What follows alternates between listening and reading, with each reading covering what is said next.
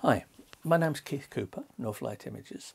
This is one of a series of videos connected with this, the 110mm tilt shift lens G-mount, so it's medium format, from Fujifilm. It was announced in September. This and the 30mm, which I looked at in some detail at the end of last year, are two tilt shift lenses of exceptional quality. I've tested a lot of tilt shift lenses over the years. In fact, I've written a book on how to use them and how to get the best out of them. But this feels solid in its engineering. It gives you 15mm of shift, which is a lot. It gives you 10 degrees of tilt, which means the tilt is very usable. What's this lens really aimed at? Well, there's an example shot here. This is a building. Now, I'm an architectural and industrial photographer. I would use this much less in my architectural work because I have to stand a fair distance away from it. So this is for detail where you might not need the shift. For shift here is looking at the building to stop the building sort of having converging verticals if you point the camera up to look upwards at something. But I covered that much more when looking at the 30mm because that's a lens I'd use much more for architecture. This I see a lens much more for studio use, for interior use, products, lifestyle product shots. In particular, the tilt is going to be used. There are far more creative and effective uses of tilt on a lens like this than I would suggest you would normally use for the 30mm. In fact, you can get shift lenses which are shift only, which shows the wide angle ones, some of the lower ones. They are shift only, and the lack of tilt on those is not that great a problem, I find. But then that's what I'm going to use them for. Now, this one, unlike the 30mm, this one doesn't have a tripod mount on the lens. It's a very heavy lens. You can probably see from the way I'm holding it. This is not light to carry this around. I did 2 shots handheld as well as shots you know, on a tripod, but what sets this one apart is just the overall image quality. Now have a look. I did another video which looks lots of example shots and it zooms right into them so you can see them at the the full 100 megapixel resolution. You can see parts of the images and it's very good for that. So it's quality. You could say so it ought to be at the prices they're at, and these are not cheap lenses. But what sets this aside, and was quite interesting to it, is the design of the tilt mechanism. Now, I'll just make sure the tilt is not locked. So there's a lock on the back here. There's a lock to lock it at 0, which you might want to use sometimes. And then there's a an adjustable knob to tighten the slack on it. So there's quite a bit of movement. Now, the interesting thing is the lens rotates about an axis like this. So this bottom end of the top section moves this way, the top section moves that way. So if I move it back again, you'll see the tilt of the lens is quite distinctive. What does that mean? It means it's much more symmetrical than many adapted lenses and other lenses I've seen of this focal length.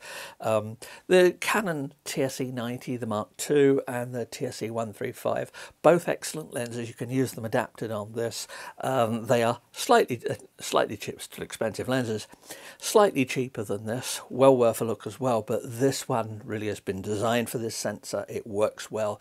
There's very little problems of anything vignetting or anything like that. Now, I'll show an example about vignetting in a moment, but the tilt on this going up to, as it does, up to 10 degrees gives a very effective amount of movement to the plane of focus. Shift at 15mm, that's good on a sensor this size as well. So it's a nice lens to use. You can change the setting, the axis of where the tilts are. At the moment, it tilts like that. I can rotate it so it tilts. In fact, I can set it at other angles as well. I can also change the shift axis. The whole lens itself rotates. So there's all the usual tricks you can do with modern tilt shift lenses like this in terms of setting the angles to get the plane where you want. In setting the plane of focus, the peaking on this is very useful, although f5.6, you think, oh, I'd like something a bit wider to see critical sharpness and focus. No, you don't. This has never been designed to have a wide aperture. This has gone for quality from the start, so it's immensely usable at f5.6. Take it to f8. The depth of field gets a little thicker when it's tilted, or deeper when you want to in normal use. It's fine with that. Take it to f11, 16, yes, you might start getting a bit of loss from diffraction there. Certainly take it to f22 or f32, then yes, you are going to be seeing effects. But those small apertures are there for a reason, and that's because they're usable with a lens like this. Just another couple of quick physical aspects of it. There are various locks and things to stop it. The lens itself does, you can see the front of the lens extends by just over 1 centimetre or so, but if you look internally to the lens, you can see that the centre optics of the lens extends even further. So there are moving parts for this. It'll take filters. Obviously it came with a filter, clear filter. That is 72mm.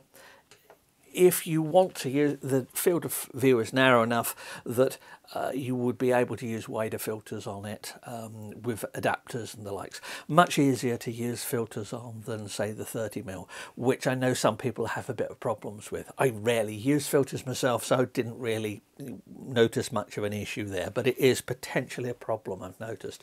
But say you go to this and the inside element of the lens comes forward, there's probably about that much movement of the front element on this, so that moves. Internally to the lens, now I will have lots more stuff like this in the actual written review. So there's that shot, as I said, of the building. Now just get rid of that one. What I've got here, let's move this over here, is a series of shots taken on this light box. And it looks at, and this I've introduced some posterization on it to show it. Now this will be in the written review if you want to see the details of this.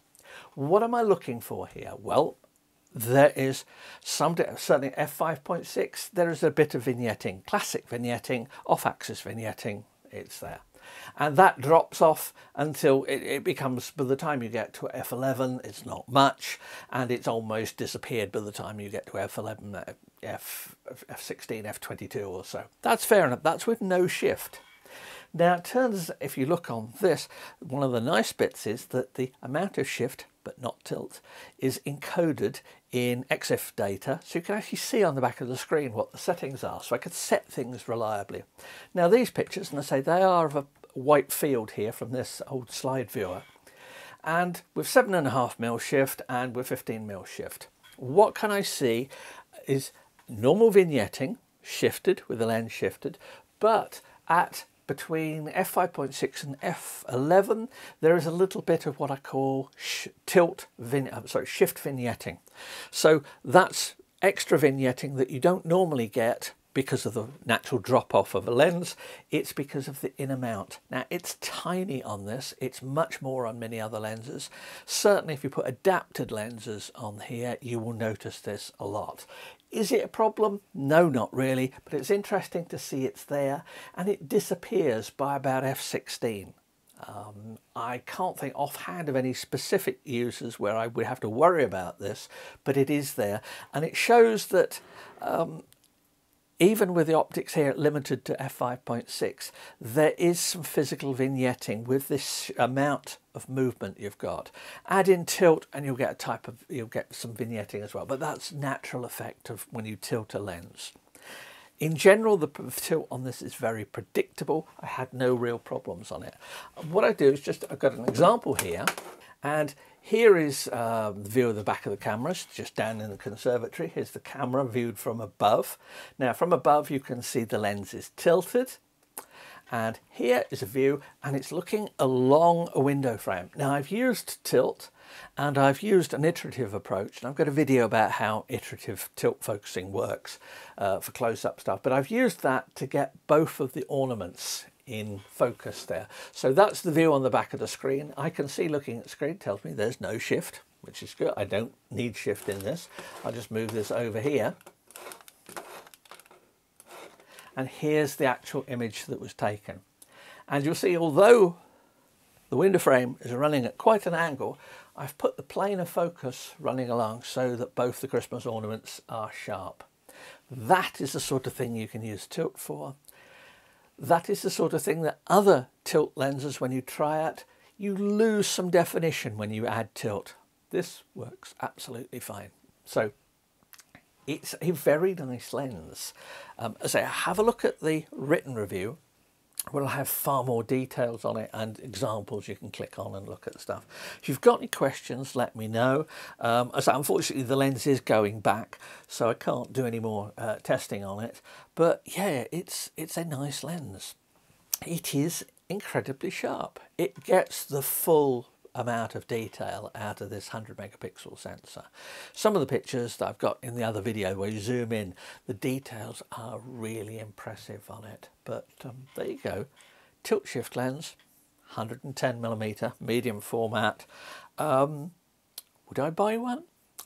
I'm not sure I've got the business case for this one in terms of product photography and the likes. The 30mm, that's where I just haven't got the money spare for it. That I would like. Both excellent lenses. I hope that Fuji are going to expand their range of lenses like this.